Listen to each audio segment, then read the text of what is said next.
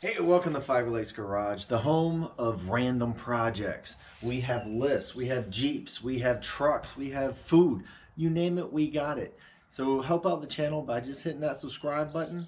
And if you like the video, go ahead and like it. And if you really like the video, like it and then tell a friend. But stay tuned, enjoy yourself. I'm gonna let you go because I got stuff to do.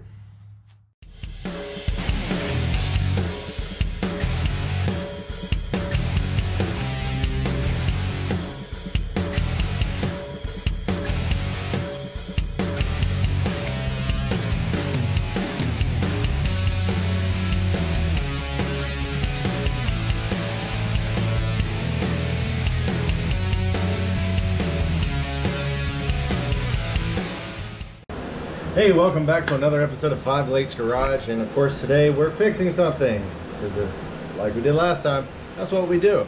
Went on vacation, came back, and yes, there was a few things broken. The van, fixed that. That's actually good to go.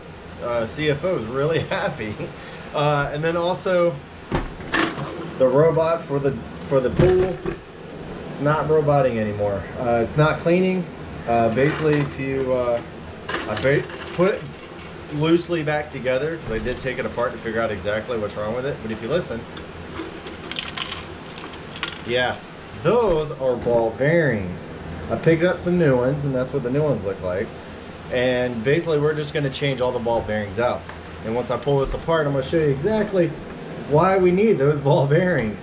So anyway, this is a Polaris 380. It cleans the pool very nicely when it actually works. Not working properly. Anyway, let's tear into this thing and I'll show you exactly what we need to be replacing. Alright, so we got ourselves a drill, and in order to get this guy apart you got 2 screws. Bow right there, and that starts the chain reaction for everything else. So just pull those out. Alright, always keep them together. So once you got those 2 out, this little piece comes right off. And then the whole top can come off. Yeah, that's right. All right, so why do we need a bearing? Well, if you take a look at this right here, yeah, that doesn't work.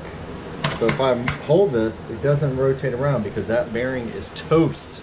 So what we need to do is actually get these guys off, and this will get these 2 tires off. And then we have screws down here at the bottom, which will actually take this entire case off. But before we do that, we need to take our nozzle off, which is 3 little screws, 1, 2, and 3. Let's get those off. There we go. All right, so there is an O-ring right down here, in which I need to get a pair of needle nose because I just dropped it. There we go. All right, it gets sealed by this little dinky little O-ring. This one's actually in pretty good shape, so I'm just going to reuse this one. So I still have it on there, and now we're ready to put this aside. All right, so let's go ahead and get the wheels off, and then we can actually get the whole case off.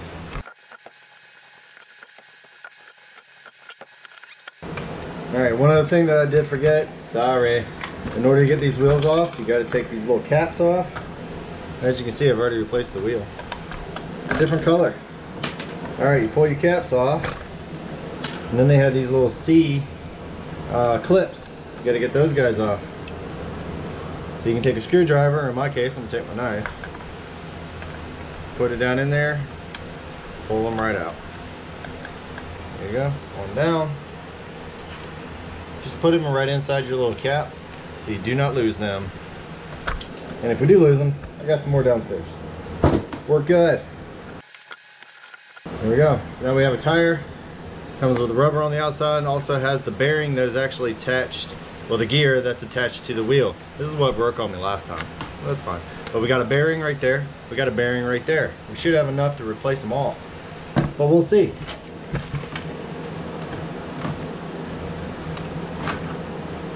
Same thing on that one.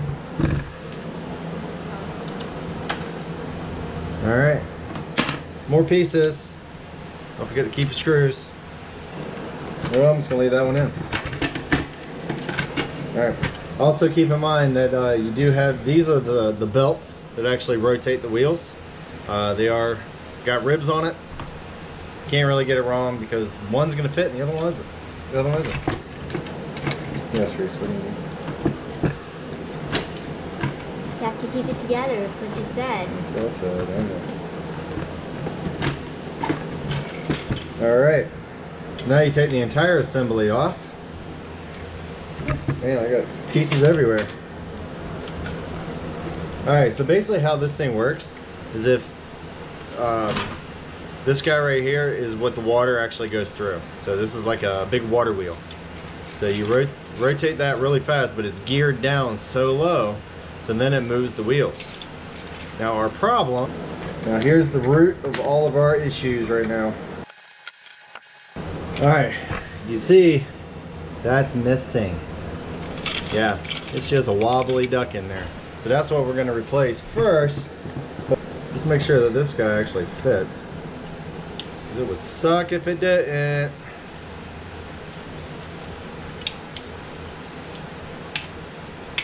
Look at that, she fits. Oh, that's so much better. Let's go ahead and replace a few more. Found it. Alright, let's see if I can get this guy out. Alright, so just got the old one out. Let's put a new one in. I'm sure she's somewhat clean. Now the good thing about these, they just use a little bit of force, they snap right in. Put my C-clip back on. Bam. Alright, those two are replaced. Look at that action on that baby. Oh, this is gonna clean up everything. It's gonna be awesome. Got C-clips everywhere. Alright, so take out your shaft. And don't forget the orientation of your gears. There you go. Alright, so I'm glad I did take it out because look at that. That bearing is destroyed.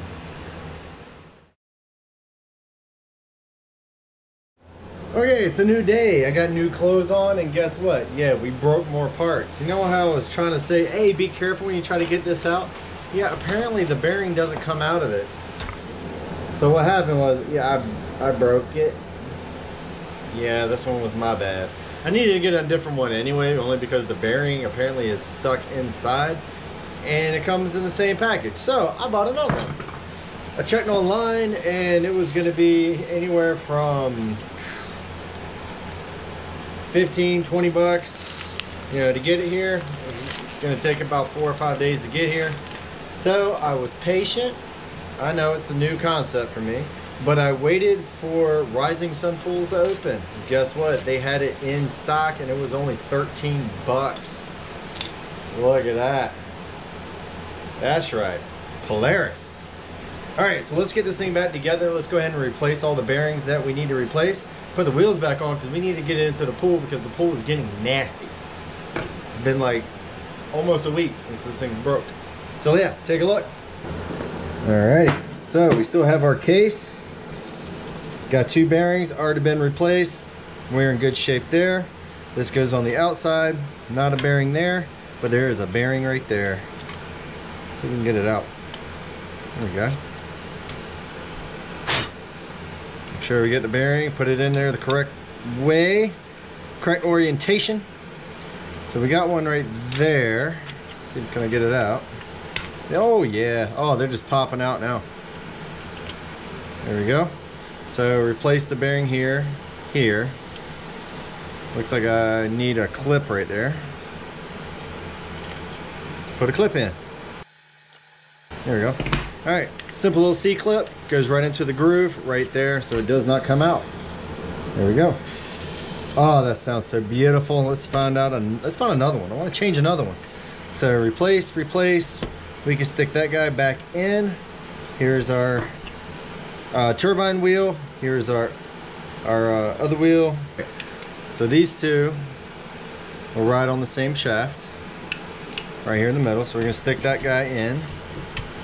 Just like so. Where's my shaft? There's my shaft. So let's get some of the garbage off of it.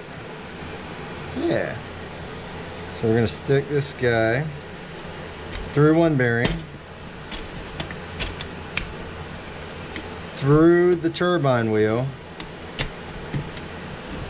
through the next gear, all the way out to the other side. Maybe. There we go. Seems to be spaced okay. Alright, so one of those little caps actually go right up here on top of the bearing to keep your gear from rubbing against the side. So we're going to stick the gear on. We're going to go ahead and grab another one of our C-clips. So now we have our C-clip on. That's so much better than it was before. So we are actually in good shape. So the wheel itself will actually slide onto this guy right here. And then you put your C-clip on that side. But before we do that, we're going to put it into the case. So let's grab our case. Alright, so there's a couple things you need to do before you put these things together. First, you need to keep your bottom down. So you have a little bit of a little tab. There should be a tab within your, whoops, backwards, that actually holds into it. Alright, so you have your little weight down here at the bottom. Before you put this guy in, you got to put your guard back in. This will actually help with the flow of water through your turbine. So you can stick that in there, and then you stick this guy on top. And I learned if you tilt it to the front, get it past the guard, then she slides right into place. Alright. Now before we actually screw this thing down, we do need to do one other thing. Let's go ahead and put our belts on, or else it's going to be really hard to get on once you get this thing done. Now, the longer one goes to the front and the short one goes to the back. Plain and simple, only because that's your axle for the rear. It's close, so we're going to put the close one in. Alright, now just keep in mind that there is a small piece of plastic in between the two belts. So make sure you get that in the middle. It basically just keeps the two from walking all over the place. There we go. Alright, so you got your two wheels. They come in that. Do I have any more? I do. Alright, let's go ahead and swap out these bearings real quick, since I have new ones. There we go. Just use a screw. Should be able to get them out.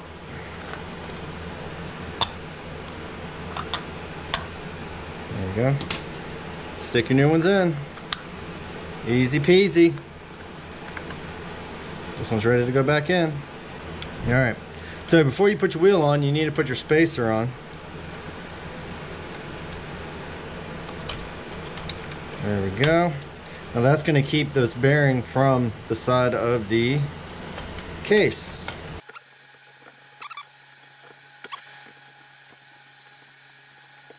There we go. Once you get your wheel on, get your little keeper, stick your side piece back on. Got to keep it pretty, right? Yeah. Sweat like a heathen. Alright, so let's get the front one off. Same thing as the other. We're just going to grab a hold of a screw. Pull out your bearing. Should have two of them, one on the inside, one on the outside. This should be the last bearing that we have to be able to install it. Now, don't forget your washer, once again. But I took the front shaft out, so let's put it back in.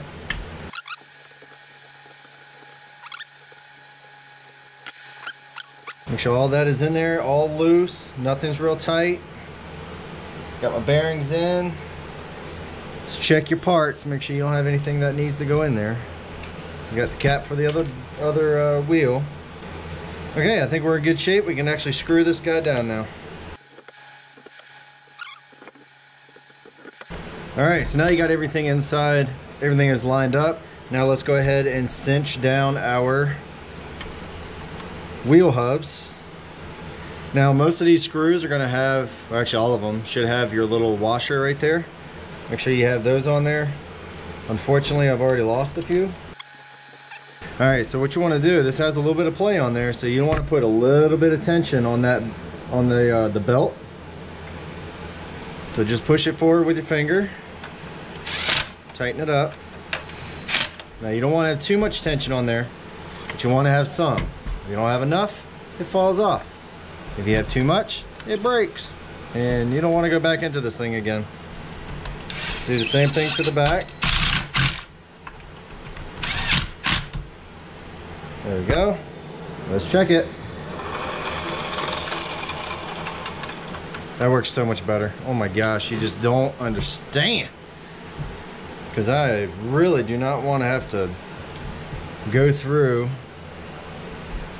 and hand clean that pool. There we go. All right, so you stick this through to the other side, grab yourself your last C-clip.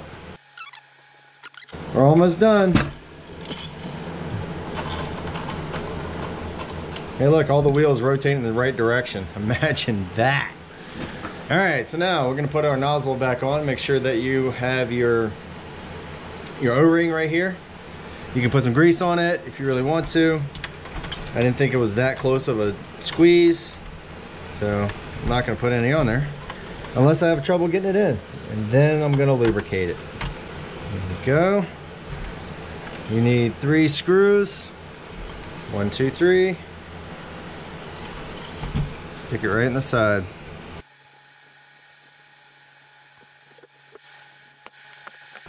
Bam, almost ready. Look at that. So, I'm so excited. I just can't hide it. Sorry, I don't know that song all the way. All right, got your cover back on. Oh my gosh, I am just getting tired of doing this over and over again. I forgot this part. Don't forget it. Because it goes down in there. So luckily we only have to take off this 1 screw. There we go. All right, that's what she looks like on the inside. You got the turbine needs to be completely encased. It's almost just like a turbo in a car.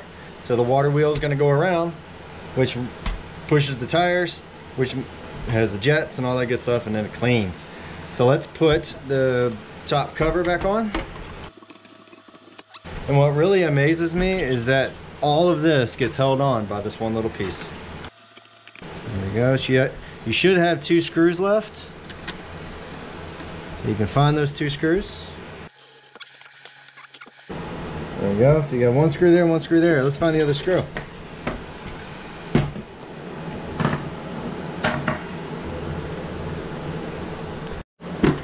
All right, 2 screws in. Get some of your sand off. And then you kind of need your little floaty thing in the back. Just slide that guy on. Bam, she is ready to go back in the pool. All right, so she is completely put together. 2 screws in the back, put your little floaty on, you're ready to hook up your hose, put your net back on, and ready to clean your pool. So hopefully this will actually give you an idea really quick of how to fix one of these. It's very simple, very easy. The parts aren't that expensive. If you buy the whole thing, yeah, they're pretty darn expensive. I was seeing them anywhere from like $300 used to, you know, $600 new. It's kind of crazy. So get out in the shop, fix your own stuff.